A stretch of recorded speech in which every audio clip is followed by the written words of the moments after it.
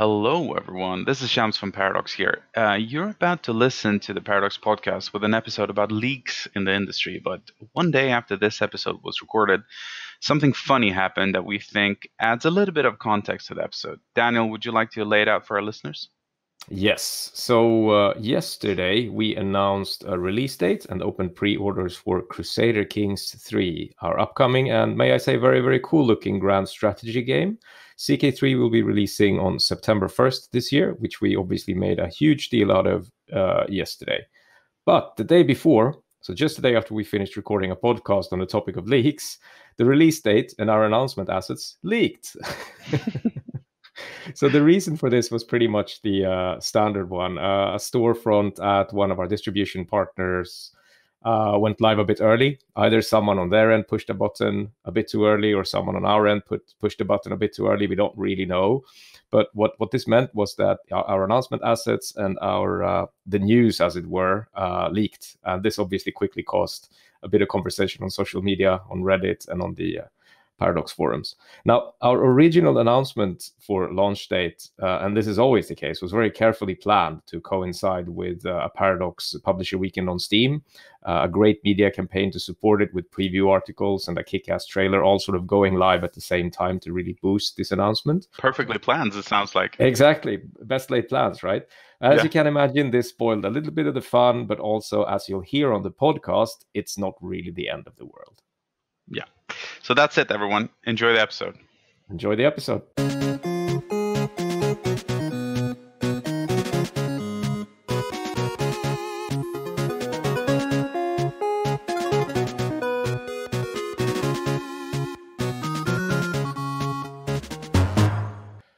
Good morning, everyone. Welcome to the Paradox podcast, the podcast about the business of video games, where we try to shed a bit of light on the inner workings of our lovely industry from a business perspective. It's hosted by me, Daniel Goldberg. I'm in charge of marketing at Paradox Interactive, and Shams Johnny, my dear friend, who's not to my right, as he usually is, because we're recording this from home, but I can see his face on my screen. Shams is in charge of business development at Paradox Interactive. Say good morning, Shams. Good morning, everyone. Good stuff. We're also today being joined by a special guest, Jonathan Whitley, Influencer Relations Manager at Paradox Interactive. We're going to bring Jonathan into the conversation a bit later. And the reason Jonathan is here is because of the topic at hand, which is leaks in the video games industry. Right. Last week, we talked a lot about COVID's impact, and we actually got a big outpouring of comments and feedback. So we really just want to say thanks and keep doing that. But I think this episode is going to be about something far less serious, or more serious, depending on who you talk to. Well, you've got the marketing guy on the recording. This is as serious as it gets, Shams. There you go. Leaks in the video games industry. That's the topic at hand. I mean, every once in a while you see a post on Reddit or a news website that something secret has leaked, has become public knowledge. The Last of Us 2 had a major leak the other week, and it obviously made huge waves in the industry. Did you check out any of the spoilers yet, Shams, for The Last of Us 2? I've been so careful staying away from spoilers. I haven't even played the first game. That's how good I am at this. Well, you haven't played the first game? No. Holy shit! It's one of those games that it feels like everyone has played The Last of Us. Well, so you say. Is it not the kind of game that you enjoy, or what's the reason? I don't know. Like I was too late. It's what it is, right? I was too late to play it, and now I kind of feel like I can't start watching Lost now, right? It's the kind of right. I actually spoiled everything. I read all the spoilers for The Last of Us 2. I can't help myself. You're terrible. Whenever there's stuff like that I see, I click it immediately, and I just kind of wallow in the spoilers of it. Like I get, I enjoy the dirtiness of it. So I've spoiled it all for myself. Do you take a shower afterwards? Like what's the setup? Yeah, a long cold shower afterwards. That's right. So will we be leaking anything ourselves this episode? Can we make sure that happens? Can we put a leak somewhere in this episode? Well, we'll try. We'll see. We'll see if we can get something subtle in there at some point. But anyway, we thought this would be a good topic to dissect. So let's dive right into it. Leaks in the video games industry. Right. So leaks, they come in all sizes, shapes, and forms. But let's start from the beginning. Why do leaks happen at all? I mean, it seems to me that this is a bigger problem for our industry than the movie industry, maybe? Or am I wrong here?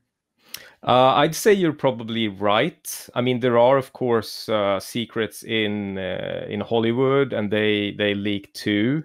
But I would say, as an industry, I wouldn't necessarily say they're more open by choice, but there's more openness as to what is in production and what is happening.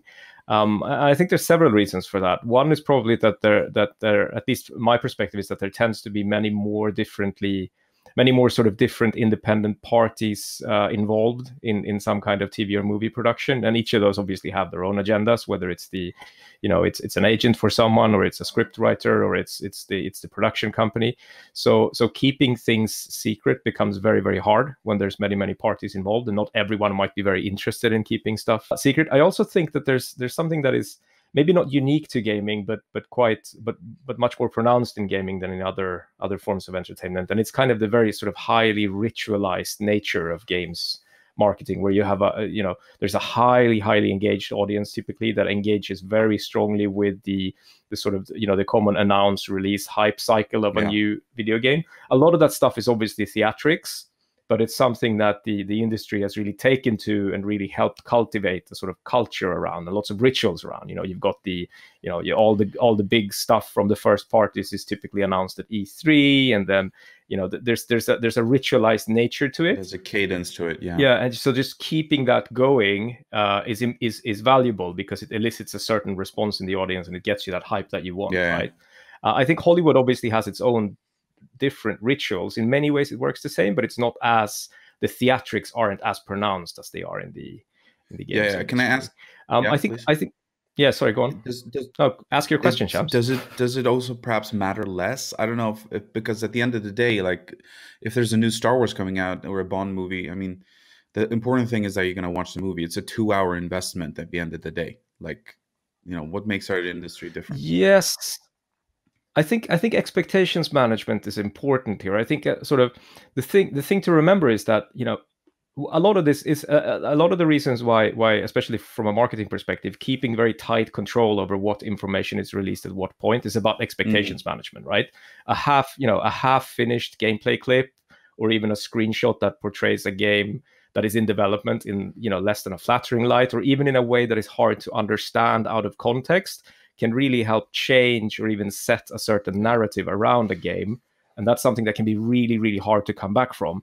And I'm not sure, I've been thinking about this, and I'm not sure the same thinking is really applicable on movies, because obviously a half-finished recording from a movie set is so obviously not finished, right? Whereas in gaming, it might be less obvious. So I think it's that speaks volumes about the quality of games, to be honest. Yeah, but it's also it's the green screen stuff and what have you. And gaming might not be as, there's more tweaking involved in it. So I think from that sense, there's it's kind of less potentially damaging. But yeah, as you mentioned, I mean, mainly I'd say there are sort of fewer parties involved. Many times, everyone involved in producing a game actually works for the same company. And then, obviously, coming back to what I talked about, the sort of the high engagement and the sort of the ritualized theatrics of games marketing. There's obviously always a lot of discussion and speculation active in social media on sort of ongoing projects. So any kind of little bits of information that leak become dissected and interpreted in ways that can be really hard to predict. I think the interesting part here is if you follow the news about Assassin's Creed Valhalla, that they have now 15 teams working on it. And the question is if we're getting to the point where some of the AAA games productions are becoming more similar to the Hollywood industry, where so many different parties are involved, maybe leaks will happen more rather than it just being one studio making it. But could also factor be that most of the major game companies are public? Is there a natural need for more secrecy and thus more leaks in a way? I think this is something that we wrestled with quite a bit, actually. Being a public company this depends obviously on what country you're from, but it typically puts certain requirements on you as to what information you release to the public at what point. Yeah. There's very strict market regulations in place about if we enter into a business agreement with a third party, and arguably signing a deal to produce a certain game could be big enough to warrant that. It's information that we need to make public. Yeah. And I think this is something that you see reflected in Hollywood as well, when typically, a new series being in production on a major IP is something that might actually be announced in a very sort of unceremonious way as part of a quarterly earnings report, for example. And I think you're right, but maybe not in the way that you might think. Being a public company, it forces you to be transparent with information in certain ways that might not be beneficial to you from a marketing perspective. So yes, but I think we need to be open with the fact there's probably a lot of confirmation bias in here. I mean, both you and me work in games. We don't really know if our industry has more or less leaks than other industries. They just make a bigger impact for us, right? Because we care about them. For the narrative of this podcast, let's assume it does. Let's assume it does, yeah. So let's dive into it then briefly. What form do leaks take? I mean, you have the sort of classic ratings board actually, accidentally revealing the existence of a game. Someone checks someone's LinkedIn page where they've updated their current work. Retailers where they break out promotional materials ahead of time, where they start pre-orders ahead of time. You've got Amazon listings. I mean, sometimes there's obviously sloppiness on our part. One thing that we've done quite a few times is, when we live stream something, the person in the studio has accidentally revealed their Steam library. Whoops. And that's why we now use project names for everything. So even if someone sees, even if our lovely Jimmy, who's in the studio with us recording this podcast, even if someone accidentally sees his Steam library on Steam, all they can see is like Project Frasier. They won't actually see that it says Bloodlines 2. Yeah, of course. Now that's so that's. But yeah, again, this comes back to what you mentioned. The more parties involved, the more this happens. Yeah. Best Buy doesn't really care that much. Amazon might not really care that much, but for the studio whose game is accidentally revealed, it might be a big deal, right? Yeah. I mean, then of course we also have the more dramatic leaks where we have a disgruntled employee who either just steals or hacks something, or it might just not even be a disgruntled employee. It might be a gruntled employee, as we also call them. Disgruntled. It's such a lovely word, isn't it? But a lot of times people are just motivated by wanting to, see the world burn, just like you and your spoilers, right? Or they just want to hurt the company or have an agenda. But most of the time, there have been examples of images, internal screenshots, internal documents, grainy photos, and even full depth videos. And, even historically, in the case of, Half-Life 2, had entire builds of a game, a highly anticipated game, leak. There is a user on Reddit called Timmy8MMM who's chronicled a few leaks in a couple of magnificent threads. So if you're at least interested in this, check that out. But to hear some more war stories, I sat down with Julien Wera. He's our chief product officer, and he served a number of tours of duty on some of the biggest and coolest publishers in the world, Ubisoft and EA. So let's just listen to Julien as he talks about some of the war stories. Right, so Julien, you have a sordid history at Ubisoft and EA. Surely you have a couple of juicy stories about leaks. Yeah, there's a lot of stories, because I think statistically, if you look at all the games out there, particularly in AAA, everything leaks at some point or other. But all leaks are different. There's different reasons and different ways. There's some cases are interesting to look at. They're fairly, well publicly documented. A project I didn't work on, but that happened during my time at Ubi was Rainbow Six Patriots. That was being developed out of Montreal, I believe, and I think. What happened is that a disgruntled employee left the company, and he left with a video which he sent to media, which I believe was Kotaku. which was something like 10 minutes of gameplay of a game that hadn't been announced. So what Kotaku did at that time is they did the right thing. They reached out to the studio and said, "Hey, we have this. Do you want to talk, or should we just publish it out of the blue in a week?"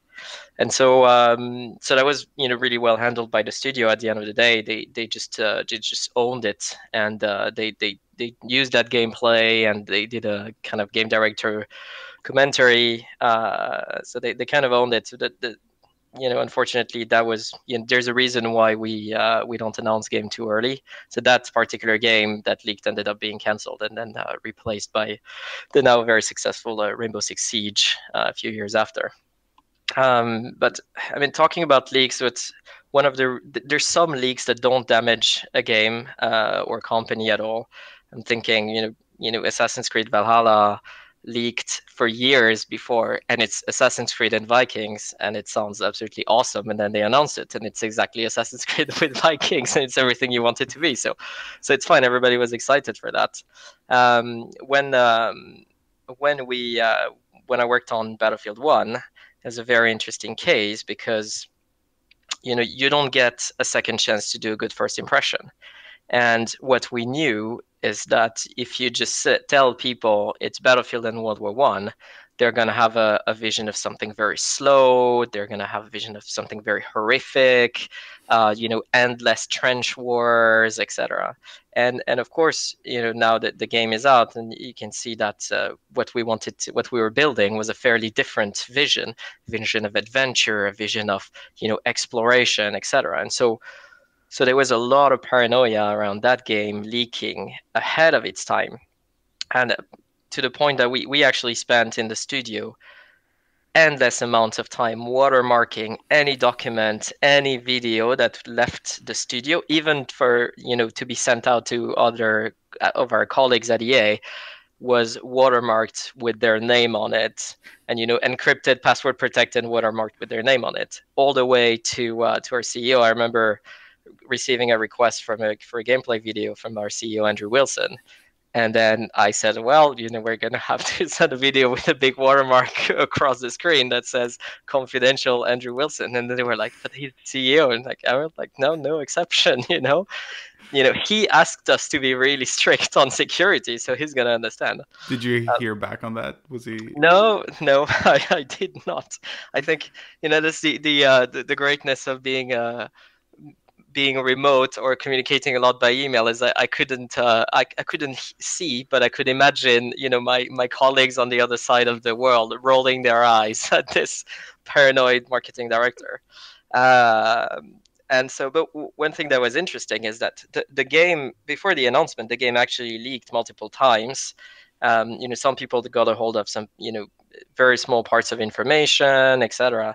What was really interesting for us to see is that they posted them on Reddit and the other usual channels, and then nobody believed them, because to the rest of the world and to most of the gaming community, EA, this big blockbuster American publisher doing a game taking place in World War I was just completely outlandish. And so you could see like people posting accurate information, but they were just like being downvoted or like laughed at, etc. Which kept the game under wrap quite well. Yeah. So the strategy is either watermark everything with a CEO's name, or just make sure your concept is so outlandish nobody will believe a leak, essentially. Yeah. There's a bit of that, and so that kind of saved us. And towards the end, because these AAA announcements are like this ginormous machine that are very well choreographed. So the announcement was meant so that the minute we announce, GameStop stores all around the world were actually coming out with like physical promotional stuff in stores, and of course these things you have to send in advance to all the stores, and of course they just opened them up and posted them online. But that leaked, and then there's the name of the game, there's art, there's promotional offers, but that just happened on the day of the announcement, and then it was just like this is fine. So that was that was an interesting. I will never know whether the paranoia we had and the watermarking actually helped or hurt our process and the way we worked. I just know that we did it, and it was not fun at all. So yeah, I mean, there's a lot of that, and us as an industry, I think, because we're making games, we're not working on nuclear warheads or something. We're not very good at keeping secrets, because also we're all passionate and we're all excited, and everybody kind of just really excited to share what they work on. So leaks happen, and in particular they happen and they go out in the wild when players are excited by it. So very often, if something leaks and people are talking about it, it's an indicator that players are actually really excited to see what's coming next. Okay, so that was Julien Wera, Chief Product Officer at Paradox, possibly the most hardworking man in the Switch games industry. Julien is a very busy man, I can tell you that. I mean, fascinating stuff, right? Let's discuss some of the things that Julien mentioned. First of all, let's maybe start with the actual impact of leaks inside the sausage factory, as it were, as well as how one can mitigate them. Let's bring Jonathan into the conversation. Jonathan Whitley, our lovely influencer relations manager. Welcome to the podcast, Jonathan. Cool. Thanks, Daniel. Good to be here. Welcome aboard. Good to have you. First of all, let's just say that Jonathan hasn't got one of the fancy microphones that me and Shams have been supplied with, so we apologize in advance if the audio quality isn't outstanding, right? But we think it's going to be good enough anyway. Good.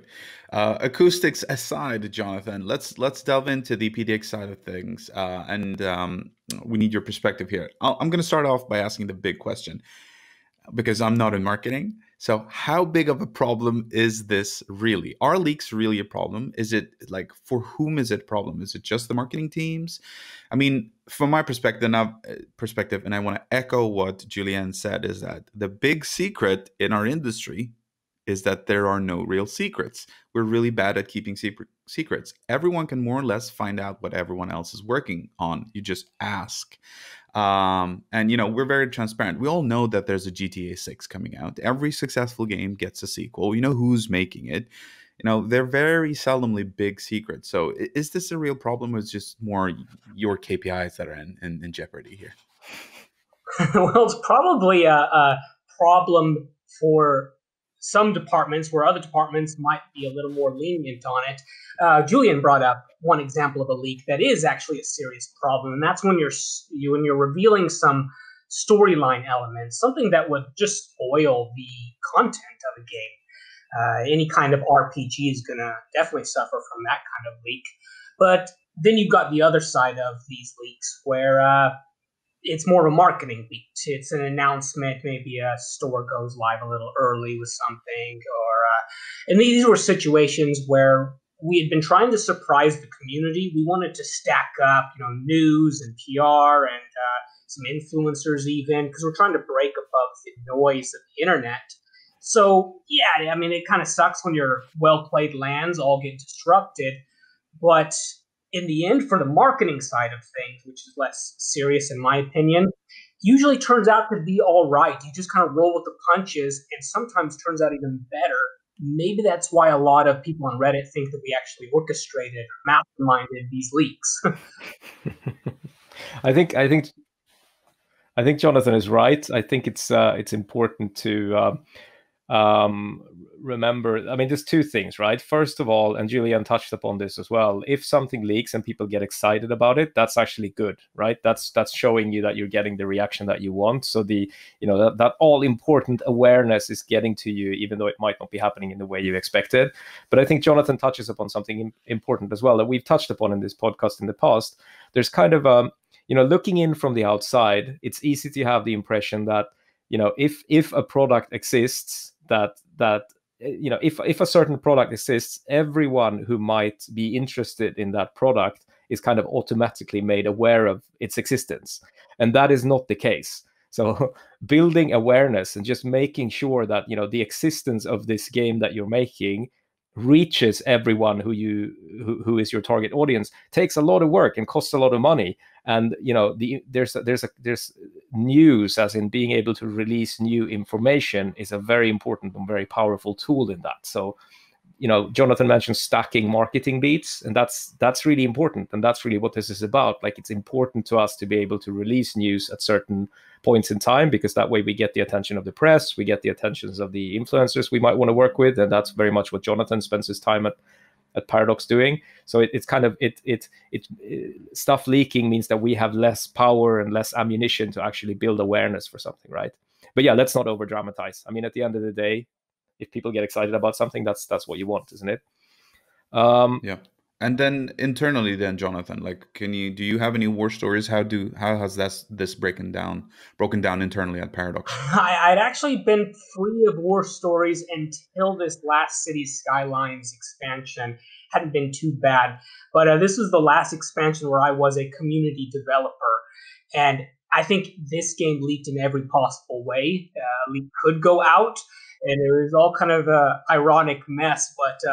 It started first, I think, with people looking at Steam, backend files, and they saw the code name Donut. So then they got some ideas of what that might be about from that. And then from there, we ended up having some storefronts that went live a little too early. And then we ended up, this is the one that scared me the most, is our influencer or press beta, we're not sure which one, actually got in the hands of some one-man journalist who had his own blog, and he went on a crusade to kind of get this news about Sunset Harbor out to everybody. And we immediately reached out. We tried to figure out where this leak originated, because that's kind of a sinking feeling for me, is maybe one of these influencers might have broken trust here. But by the end of the day, we realized that I was talking with Nicholas, the producer. We realized that we actually hadn't updated those codes since the launch of the game 5 years ago.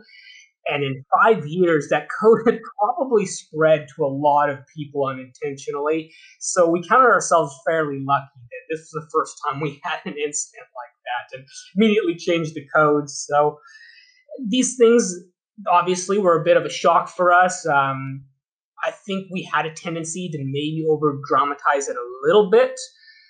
But overall, we ended up just, like I mentioned before, rolling with it. We adjusted some of our plans if need be, and things turned out all right. Colossal Order, as far as I heard, wasn't, they didn't just go into shambles because of that news. We just kept moving forward. There's really nothing more to do with a leak than just to learn and do better next time.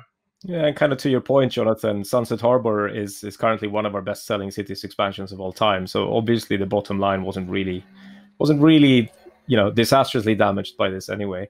I think I can add a couple of stories to this. I mean, to be honest, most of our big games have, in some shape or form, leaked ahead of announcement. I would say the Stellaris product page on Steam famously went live before the game was announced. So that was a hoot. I think you were with Paradox at that time, Shams. I wasn't here then, but yeah. It was. I mean, it was disappointing.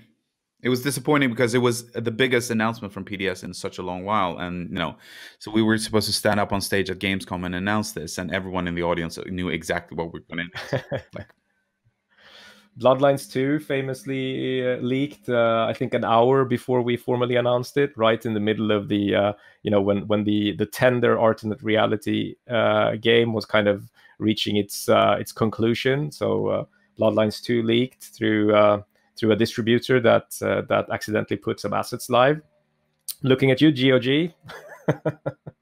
But I think these things kind of happen, and as we all talk about, it's obviously demoralizing, and it means we lose a lot of control, and it can be damaging because it takes away a lot of the power in actually being, bringing new information to the market. But things tend to sort of turn out well at the end. Yeah. Can I ask a question for you both? How do we decide what's shared internally? We're a bigger company now. How much internal compartmentalization do we have nowadays in terms of these pieces of news, or however you want to call it? Yeah, so I think this also goes back to something we've talked about a lot before. We at Paradox, we value transparency very, very highly. Typically, we tend to be very generous with the information we share internally. If you're interested, anyone who works for Paradox can find out what is being worked on in various parts of the company. So there's a lot of trust placed in the individual. But that said, there are sort of certain procedures in place. So again, this has been talked about before, but part of regular business for us is to start things and cancel things when they don't work out. We start a lot of game projects that never sort of reach the light of day, as it were. So we typically don't talk widely about projects that are started.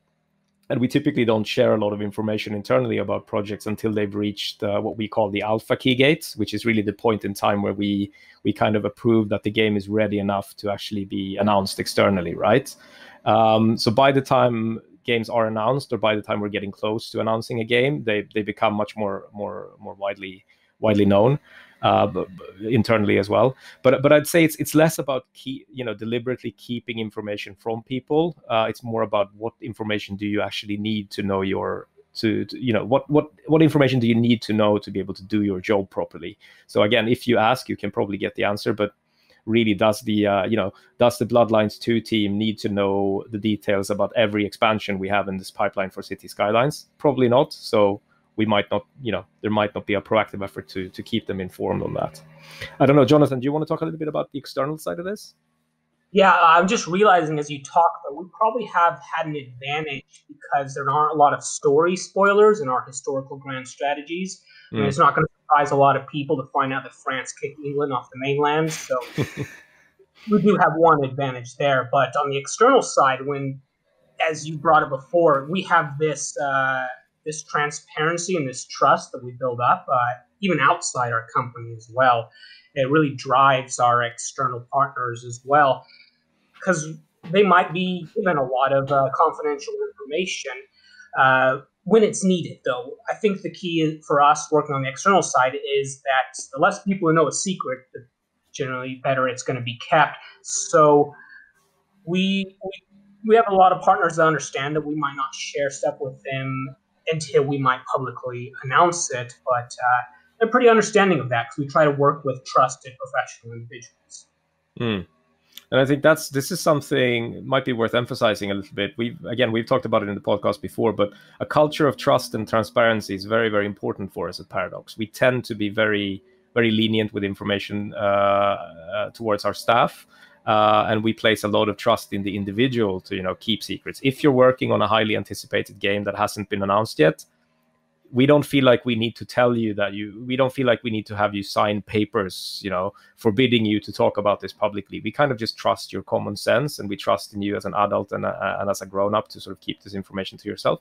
And I think this philosophy has worked quite well for us. We've had very few instances of Paradox staff actually leaking damaging information about our games. We're all in the same boat. We're all in this together, and we all want to see our games successful. So we think it's important to be able to trust each other to keep the secrets that need to be kept. But I can add to that as well, and just like what Julien said, I think this culture bit actually I think transcends our company and at least exists, I know for sure, in the Swedish games industry. Like, we know what Fat Shark and DICE are working on, but we make sure that there's a little bit of loose lips sink ships mentality. We know that there's nothing to gain as an industry by leaking all kinds of information, so we try to keep that culture aspect in the loop as well. But how are NDAs and secrecies handled with spouses and partners, like at home? That's a very specific question. I don't know how that's dealt with.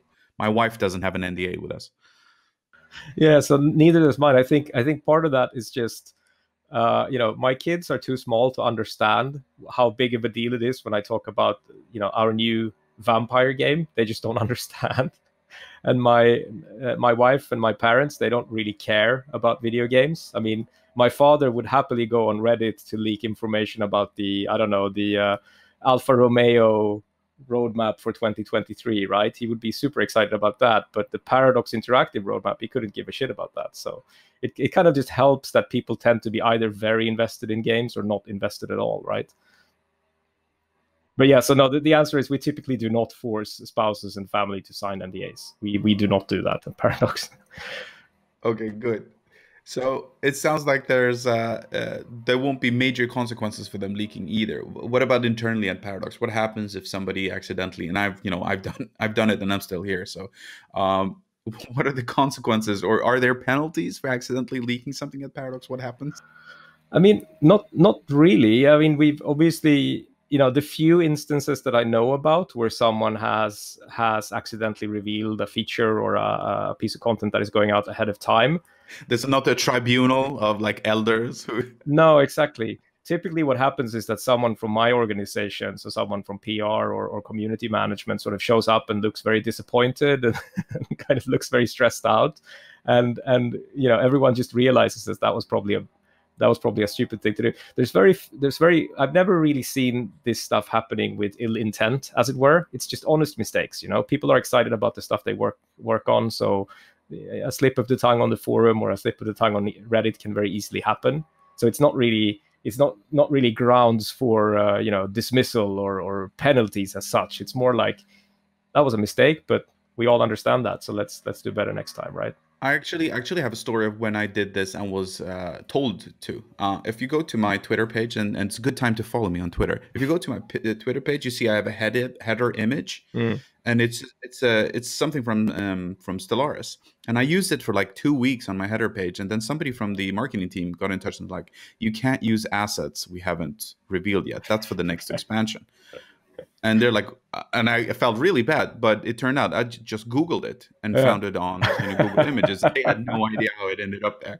So there you go. I still. Yeah. It's not always a finely tuned machine, right? Let's talk a little bit about externals, right? Jonathan, this is very interesting to get your perspective on. How do you? I mean, this is what you spend a lot of your time doing, right? Dealing with, talking to, and planning stuff out with external YouTubers and streamers. What do we do if someone leaks something? What happens in practice? How do we mitigate this? Well, first off, we always do start with NDAs. For us working externally, it starts with the NDA to make sure that there's a weight to this agreement, that people understand that what we're talking about is confidential. I've gotten into the habit of, I literally type in brackets and bold in emails or Discord, this is confidential, just every single time I talk about something that is. And those reminders help a lot too. But it's really gone back to that same culture that Paradox has built up. It's all about trust. We could enforce these NDAs if something really went bad, but at that point, you've already made a dozen mistakes. The key that we're going to be working with influencers is finding those that are trusted. And that includes some vetting and starting off slowly. I'm not going to instantly reveal, an unannounced game to an influencer that I've never worked with before. We're going to start with maybe a free weekend, or we're going to start with an expansions, and we're going to build up these relationships with each other. I think you hit on something that was very important, Daniel, earlier when you said we're all in this boat together. And that, I think, is a key strategy for working with external partners too. If we have people that feel vested in a project, they want the surprise, to drop because they're part of the surprise. I think you got a lot less chance of them leaking their own activities out. So that works pretty well. In terms of when a leak does happen, it's almost always just a mistake and usually not that big of an issue. We obviously talk to them, and if it was something that repeatedly happened, maybe we'd move a little further, but generally doesn't get to that point, and we've done a pretty good job thus far. I do know that Imperator had some issues there. I know that. Can you talk a little bit about that? Like, yes, you're absolutely right. Like, most of the times, the stuff is by accident. But what happens then when things leak? When there's kind of ill intent, right? How has our relationship with a certain YouTuber or streamer changed if a certain high visibility embargo has been breached, like it was around Imperator? Maybe you can talk a little bit about that. Yeah, I mean, it's always a topic, kind of a taboo topic, because nobody wants to admit that there is the blacklist out there, but there is. We do keep track of influencers that we've had difficulty with, especially if it was an intentional breach of those confidential NDAs. So it's something that we just have to learn by. We're not, sending out legal teams or bruisers to, rough people up, but we learn and we move on. That Imperator case was kind of an interesting one because at TwitchCon last year, I talked to some other people in the game industry, and a lot of them were like, yeah, we've had similar issues with that influencer. Maybe you should have asked us first. And the lesson learned for me is to talk more with our partners in the game industry, because usually an influencer who does cause trouble or has shown that there's been issues, and I'm not naming any individuals from that Imperator campaign, but usually there's a history of that happening. So we learn from it and move on, and we're always willing to give people other chances when we see that they change, that they're going to be more trustworthy. So a blacklist is never a permanent thing. Never want to talk to you again. And we try to work with any individual and respect them as much as we can. Jonathan's famous blacklist, right? That's a document that would be cool to see at some point. I've not actually seen that list. So very short, very very. All right, I think that sounds fair enough. I think we're going to try to wrap it up there. I think to maybe summarize, leaks happen. It can be frustrating, but at the end of the day, it doesn't have to be the end of the world. I think is that a fair summary of what we've been saying? I think so, definitely. Lean into it. Good stuff. Lean into it, exactly. That's the way we Embrace do it. Yeah. Jonathan, thank you very much for coming on the podcast. Really interesting to hear your perspective on these things. As always, to those of you who are listening, thank you very much for spending some time with us. This podcast, as you know, is available on most podcast platforms out there. YouTube, Google, Apple platforms, of course, SoundCloud and Spotify. Do follow us on Twitter to check out Shams's stolen Stellaris header. You can find us both there. We're also on the Paradox forums if you want to talk to us directly. Take care, stay safe, play some video games. And remember, keep it secret, keep it safe.